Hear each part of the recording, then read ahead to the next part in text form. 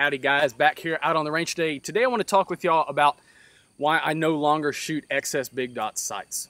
So this isn't a video that I'm not trying to bash XS at all. I've met those guys. They make a great product and they are solid people. They're here in Texas. This is nothing against them. The products that they manufacture and they make are great. The issue that I have is with the concept of the express sight.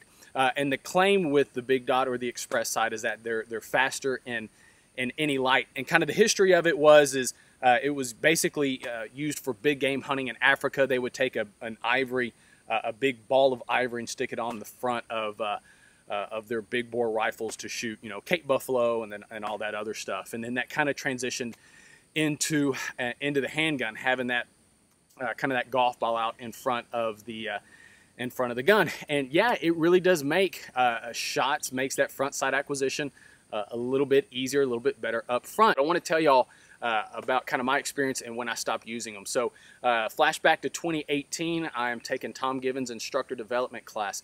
And from there, we learned where you've probably heard the term flash sight picture.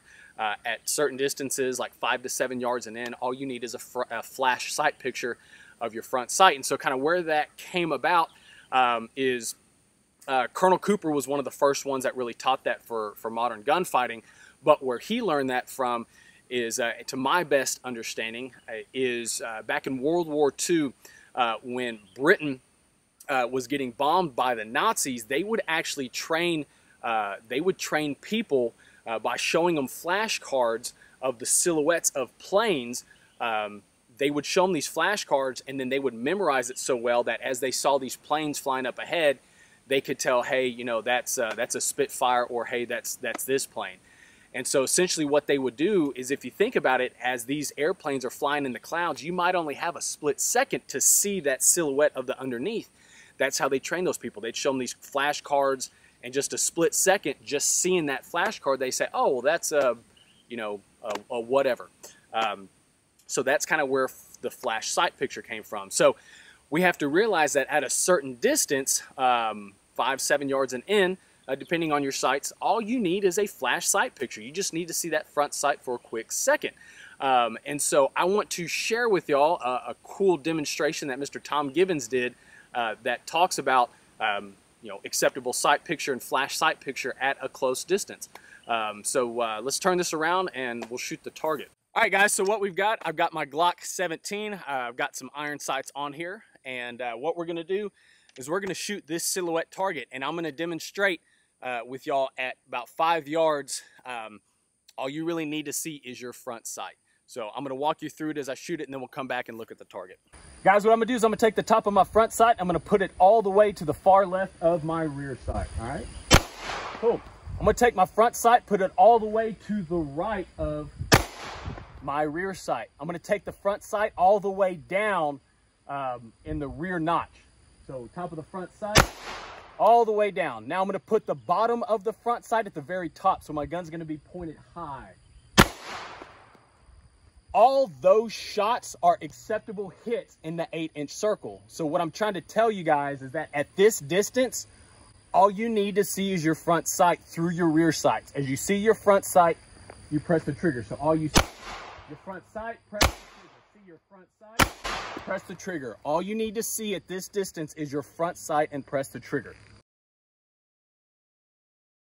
Guys, I'm hoping that this demonstration has showed y'all that at certain distances, 5, 7 yards and in, depending on your gun, all you need to see is your front sight, regardless of what kind of sight it is. And the great thing about just standard, post and notch sights, as we back up, we're able to get a refined sight picture. We're still able to make solid hits at distance fairly quickly. That's the issue with big dots. Yes, they are close up front. There is no doubt about that. The issue with it, though, is that as you back out, you basically have no way to get a refined sight picture. And yes, you can shoot stuff at distance. I can shoot a piece of steel with XS big dots at 50, 100 yards. It's going to take time to get that lined up, though. And in a gunfight, time is of the essence. So as I said, guys, this isn't a video bashing XS. They're great people. They make good products. I'm mainly explaining why express sights are kind of unnecessary if you understand flash sight picture, if you understand how to properly use your sights at close distances. Yes, they are quick up front, but they hamstring you, they handcuff you as you back out to greater distances. But nonetheless, guys, do the research yourself, figure out what works best for you. And if you shoot big dots, great. Then, whatever, keep shooting them. Whatever best helps you shoot as well as possible, that's what you should go with. So just trying to give y'all my take on it, some lessons that I learned from Mr. Tom Givens on just kind of sights in general. But nonetheless, guys, thank y'all for watching. Be safe, be smart, be skilled. Catch you on the next video.